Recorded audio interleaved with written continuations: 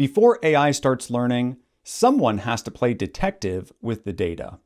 That's known as Exploratory Data Analysis, or EDA for short. EDA is about summarizing and visualizing what's inside data in order to identify patterns. It helps us to uncover trends, test assumptions, and even flag anomalies that are hiding in plain sight. Think of it as a quality control check before the AI starts its training phase. This is important because it can catch issues early before they become problems later. Without exploratory data analysis, AI can train on biased or incomplete data, leading to unreliable or unfair outcomes. That's why AI governance makes EDA a requirement, ensuring transparency, integrity, and stronger AI systems. EDA is really the detective work behind the scenes of AI development. Governance makes sure that that investigation is thorough, fair, and trustworthy. If you've enjoyed this video, follow me. Right now I'm covering all 101 terms for the AI Governance Professional Exam.